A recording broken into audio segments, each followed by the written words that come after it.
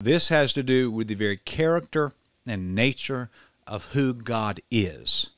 And if the Jesus that you worship is standing in heaven with a bandana on his head, sunglasses on his face, and a Fender Stratocaster around his shoulders, playing Eric Clapton licks, then you worship a false Jesus. Please hear me. If the Jesus that you worship has a baseball hat on backwards and is tattooed up and down his arms and is yo, yo, yo, yo, yo, dog, no, I'm saying yo, yo, yo.